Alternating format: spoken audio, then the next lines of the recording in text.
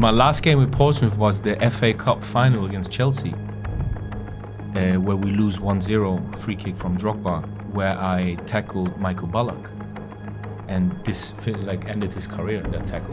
In Germany, they like literally killed me for it. I was the captain that time from the German national team, and was the last game before the World Cup. In Germany, I was on 8 million front pages in the world, being the bad boy. In Germany, they called me public enemy #1. Wow. Yeah, it was crazy. So I land in Berlin, I go to the pass control. The guy looks at my passport and he's looking like, ah, you're that guy. I said, yeah. He throws my passport on the floor.